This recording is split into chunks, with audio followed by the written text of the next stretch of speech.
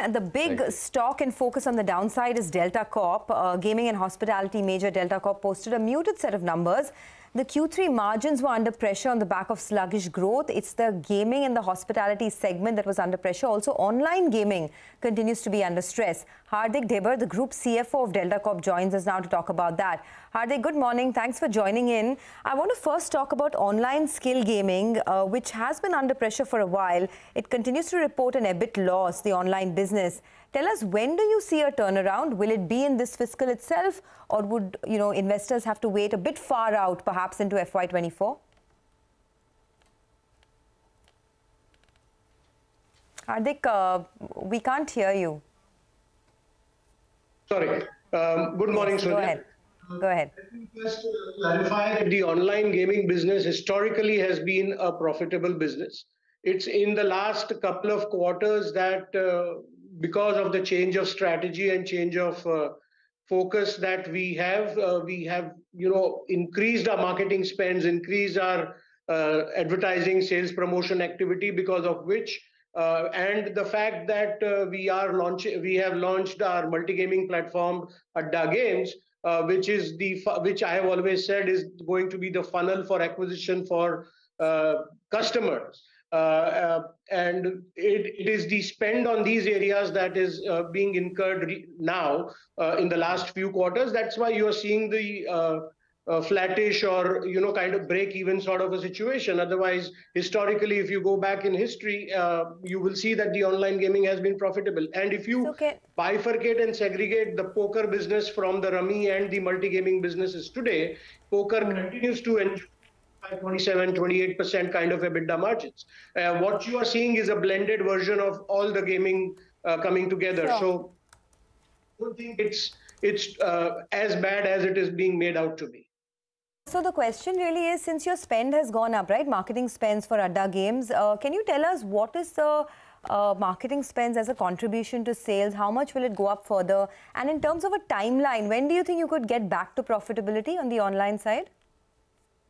So I think from a growth perspective, this is an investment phase, if I may say, and marketing and sales promotion on the online space is nothing but an investment that one does in terms of customer acquisition, in terms of penetration, in terms of growth, and in terms of widening one's reach across the country.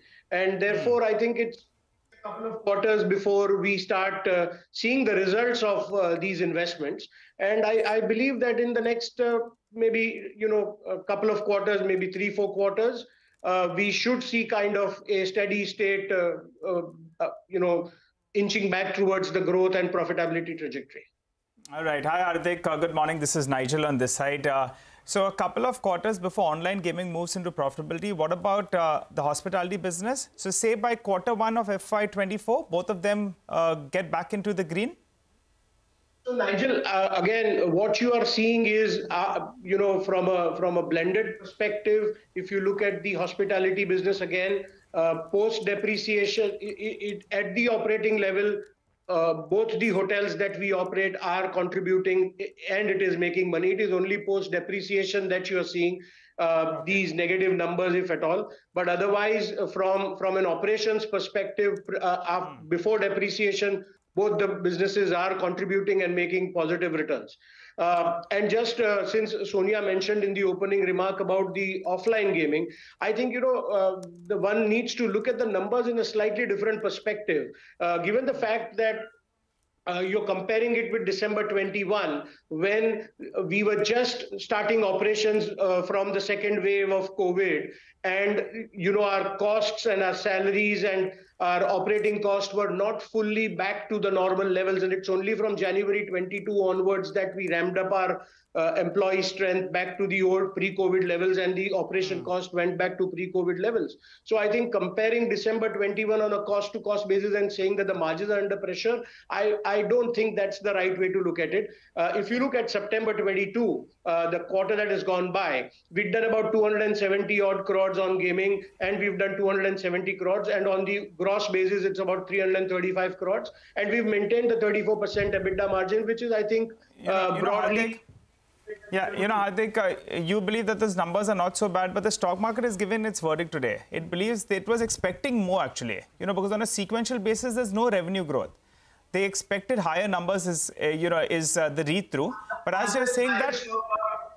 Nigel, stock market is something which we do not have a control over. Sure. And it's a question of how people view and what the sentiments are. I personally believe that it's a strong reflection of the business. Second quarter has always been the best quarter if you see historically from a delta perspective. Third quarter has never been better than the second quarter. It is always reflected and mirrored the second quarter. You know, given that, I think we are on the right trajectory. I believe there are certain overhangs that are there on the stock, which all of us know. And we are hopeful that those overhangs are soon going to be, kind of history. And we believe that while we are continuing to perform from an operations perspective and doing what we do best and what we know best, I believe rest for the markets. No, that's a point. No, point taken. Point taken. It's just that, I mean, Q3 is also... Q2 is the best for you, as you said. Q3 also, the expectations was it's going to be a good quarter. On that comparison point, while costs were not fully in, Hardik, you would appreciate that, I mean, on the revenue front also, it was not, I mean, so in that sense, right, because it was a low revenue quarter as well, costs were also not fully baked in. Both came back in the quarter, so that Y-on-Y comparison point that you were making. But let's look ahead from here, Hardik. How are things going to be in your opinion? Give us some kind of number, some kind of way to think about how your business is going to pan out over the next couple of quarters. Let's look at it from this quarter perspective, that this is the first time ever in the history of Delta we've made a cash profit of over 100 crores. Now, we have all been very fascinated by the top line growths and the customer acquisition growths in various other businesses and other stories, and we've seen what have happened to those companies. Here is a company which is generating cash, sitting on 650 crores of cash. And like I said, in the quarter, this is the first time ever we've crossed 110 crores of cash profit. And like I said, the traction and the trajectory is on the right path. The offline gaming business has done well as far as we are concerned. Obviously, we are going to be adding capacity in the coming very near future in the coming in the new financial year, like we have already gone on record. So, with all the capacity addition, when we add capacity, a new product is brought into the market. We have always seen that there is disruption, and then we see growth that happened in 2013-14 when our current largest facility was introduced. I take your point that, I mean, a lot of work is being done from your end. But, you were talking about some additional headwinds that the industry is facing, right? There are a lot of proposed guidelines from the Ministry of Electronics with respect to more due diligence in terms of a better KYC. There's also a proposal for registering online gaming with a self-regulatory body. Only those games will have been cleared by the body which are allowed to legally operate in India. So all these regulations, once they're put in place, do you think it would be a bit of a hindrance for your growth? Just trying to understand how it would affect the industry. We have always been ardent proponents and supporters of regulation. And we believe this is only going to give more clarity and a better status to the entire sector and entire business as a whole. We have been following the KYC norms even today. We have been doing all the things that are being asked. It's only that it is now being documented and we are being asked to follow in a certain manner and certain form and fashion.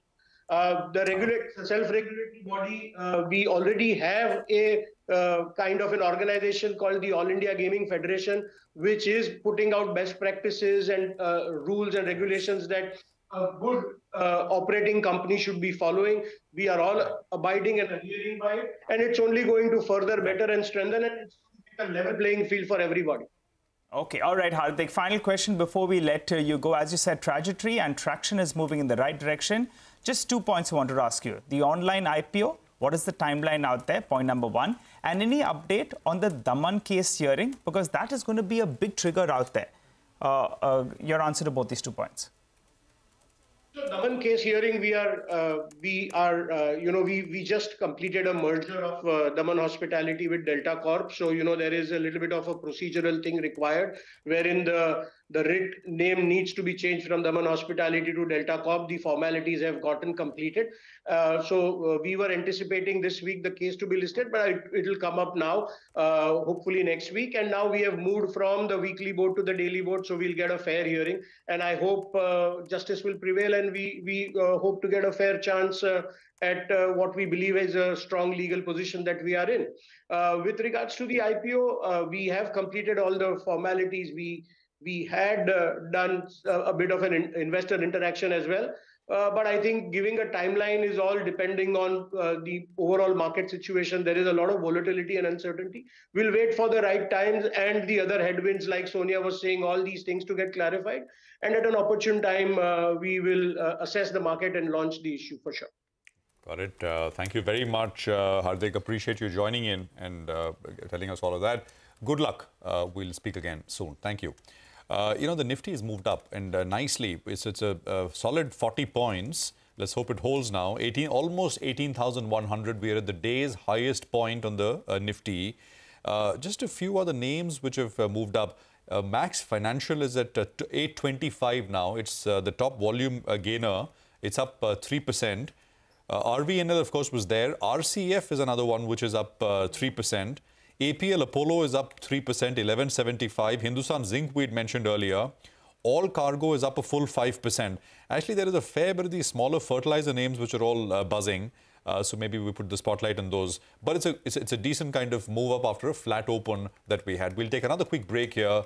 Dr. Naresh Trehan of Global Health will join us to talk about the key trends in the healthcare services space. Of course, a bit of an outlook on their respective business as well. Later, we connect with Nissan Joseph of Metro Brands to discuss earnings which they reported. Stay with us.